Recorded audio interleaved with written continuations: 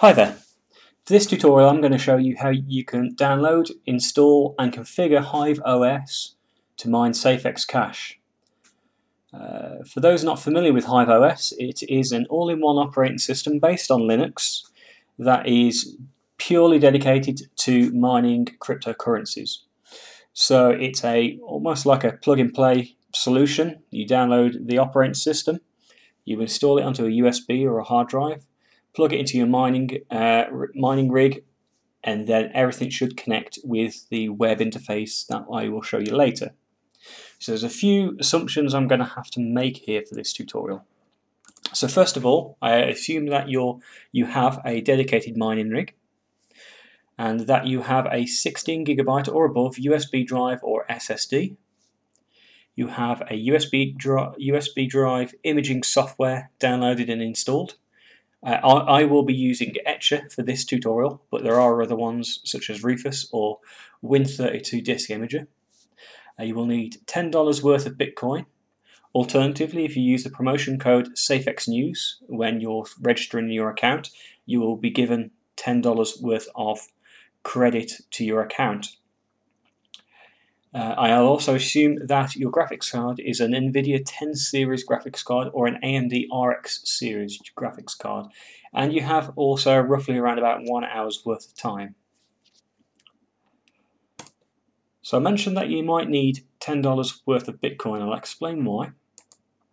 So on HiveOS, there is a free version, but you're limited to 3 workers and it has limited features. To get the best out of your mining rig, I do recommend that you go for the personal package here, and it is $3 per month per rig. So that is your entire mining rig, the actual computer itself, not per graphics card or per processor, whatever. It is per an installation of HiveOS, the entire rig itself. So it's $3 per month, and you can pay with Bitcoin, and there are a few other cryptocurrencies that they accept as well. But as I mentioned, if you use the promotional code SafexNews or the promotional link that I have in the description, you will be credited $10 worth. The next thing you need to do is to download the latest version of HiveOS. Now there are 2 versions that you can download. You can either download it through BitTorrent or you can download it as a zip. It is several gigabytes in size, so I'll let you discern which is the best method to download that. But it's going to take a while, so whilst you're waiting for that to download, go and download your preferred imaging software. I will be using Etcher, and it's just, I'm not even going to pretend to even know how to pronounce that. Balancer, maybe? No. Balena, whatever that is anyway. Just go on Google, search for Etcher, flashing utility, and you will come to this page, download for Windows or whatever operating system you're on, and then install it. By that time, you should have the HiveOS download done, but if not, take this opportunity to register an account. So on the main page, just click Start Mining. My internet connection is a bit slow at the moment. And then it will bring you to this page. Fill in the relevant details. The promo code here, put SafexNews, and as I said, you will be given $10 worth of credits to use. It'll also, in complete transparency, I believe it gives me a little bit of a kickback as well. I'm not sure exactly what it is, but we both benefit from it anyway. So once you've gone through that and registered, your download should be done by now, the download of the HiveOS. So we'll now move on to imaging your USB drive. So the download's completed. I've extracted the HiveOS image from the zip into my downloads folder, and I've already put my USB stick into the computer. So all I need to do now is to load my Etcher software, or whatever software that you're using, to write to your USB stick. I'm going to select the image, which is HiveOS here. This is the one I've just extracted. Open. Select the USB stick that you want to install on, and then you press flash. You may receive a command prompt message. Just accept it so you can continue and install. There you go. This will take up to about 5–10 minutes, depending on the speed of your USB stick. If it's a USB 3 and you've plugged it into a USB 3 port, it might be a lot quicker. If it's an older generation USB, it may take a little bit longer. But if you give yourself around about 10 minutes for this to completely flash, and then it will take a few minutes more to just confirm and make sure the integrity of the driver's gone okay. So I will continue the video once this is done. So by now your USB stick should be flashed with the HiveOS operating system.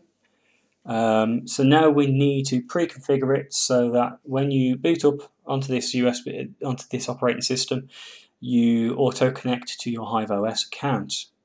Now to do this, you should have a new folder here called Hive. If you double-click it, you'll see that there's a few files here, and you've got rig config example.txt. Just remember that, and we'll come back to that in a second.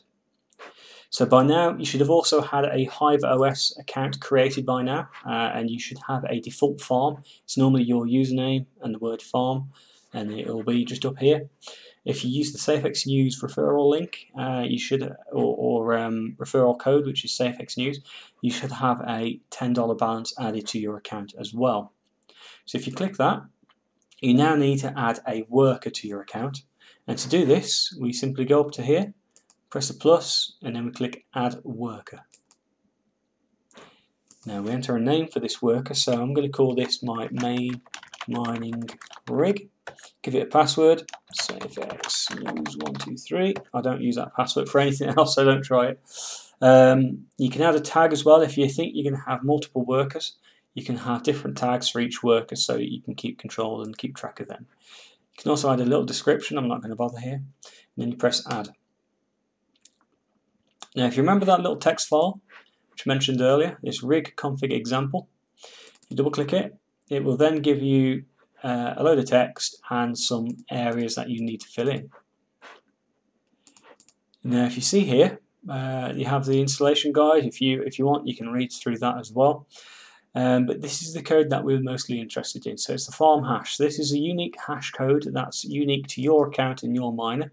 So if you copy that and you paste it here, farm hash, paste it there, and then you're done. Alternatively, you can use the rig ID and the password. So rig ID here and the password, and also give yourself a worker name if you want, as an alternative way of doing this. But if you just do farm hash, it should bypass any of that. Once you're done, save the file, and then you'll have to rename it, and you'll see that the file name here is rig.conf. So I'm going to rename this rig.conf as well. Save, yes. Once that's done, I'm going to unplug the USB stick and plug it into my dedicated miner. Make sure that you don't have any other hard drives plugged in at the time, otherwise it may prioritize booting up to them rather than the USB stick. Alternatively, if you know how to edit the BIOS and modify the BIOS and select the USB stick as the priority boot, then by all means do that, and then you won't have to bother unplugging anything. But for myself, I'm just going to unplug any other hard drives that I have on there so that this USB stick is the main boot drive. So I've plugged my USB stick in with the HiveOS image written onto it into my miner. I've booted up my miner, and it's also auto-connected to my HiveOS account. So if I go to the HiveOS default desktop here, you will see that I've got one green light there, which signifies that one of my GPUs is working. This particular rig only has one GPU, so this is correct. If you have multiple GPUs, it will detect them and mark them up accordingly. So I'm going to click on the farm. I'm going to see my main mining rig here. It's obviously showing that it's got a low hash rate because there isn't any mining going on right now. If, for whatever reason, it gives this mining rig a random name, just go into the settings and change the name accordingly. If I click main mining rig here, it will give me an overview. You'll see that it's detected my GPU, the type of the brand it is, the type of memory it has, and the various other things that are available for it as well. So we're going to go through some specific configurations now to show you how to mine Safex Cash. So next, we now need to configure HiveOS to start mining Safex Cash. To do that, there's a few stages that we need to follow. And to start, we need to go back to our top level farm, which overviews all of our rigs, and we need to create a wallet. And to do that, we click on the wallet button here, we press add wallet, and we select the coin. Unfortunately, Safex Cash isn't in their default settings, so we have to create a custom one, which we do by typing in Safex Cash, and you click create a Safex Cash. The next thing is we need our Safex Cash address. Now, if you've already used the V7 wallet or the V8, if it's come out since this video, or we've used the offline address generator, or we're familiar with the CLI wallet, you'll have this already. This video isn't going to show you how to do that. There will be another video if you're not too sure, but I'm going to assume you already have your Safex Cash address. So you paste it into here, and you give it a name. So I'm just going to call it Safex Cash Main Wallet. I click create, and there we go. The next thing we need to do is to create a flight sheet. Now, a flight sheet is a specific combination of coin, wallet, pool, and miner configuration, which you can use as a one-click operation to start mining with. Now we're going to create a new flight sheet, and we're going to click the flight sheets button here, and we're going to add the Safex Cash, which is the custom coin that we've already added. You'll see that the wallet has already been added as well, and we need to select a pool. So for this particular coin, we configure it within the miner. Now we have the miner option here, and I'm just going to go with XMR Stack, which is an all-round miner, which is compatible with NVIDIA, AMD, and CPU mining. So I'm going to click XMR Stack here, and then it'll prompt you to set up the miner config. So here we go. So for the miner fork, we just keep it the same. Wallet and worker template. If you ever want to know what these mean, just highlight it up here, and you'll have the option here to just copy a template, or you can click them or whatever you want. So I'm just going to delete that, and I'm just going to click wallet.worker name. So this basically is what is submitted to the pool. So it'll be your wallet address, dot, and then your worker name. And we'll get onto that in a minute. Now you need to put your pool URL. Now, of course, I run the Safex News mining pool, and you can get the configuration settings from clicking on the Start Mining button, and you'll have pool.safexnews.net.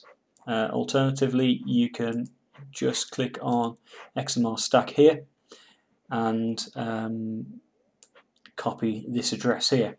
Because you're using HiveOS, I'm going to assume you have more than one GPU to use. So you select the most appropriate GPU port based on your GPU. So I'm just going to use port 555 here. So it's pool.safexnews.net,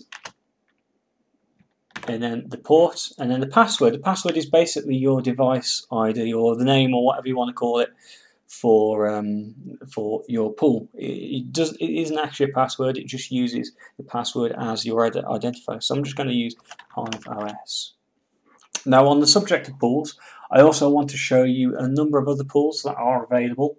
The concern is that too much concentration on the Safex News pool means that the other pools don't get a looking at, and it just creates an unbalanced network.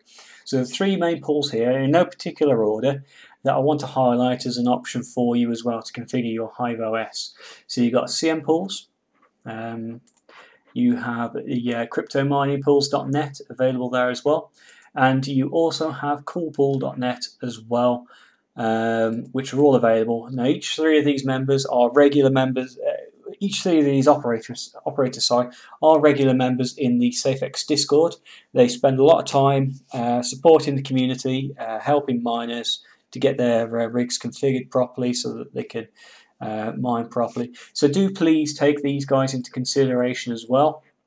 There is a top level pools page as well on the tools.safexnews.net page that you can go on, and you can have an overview of all the pools. But these are three that I want to highlight as well, given the opportunity to just show you some alternative pools as well to the Safex News pool.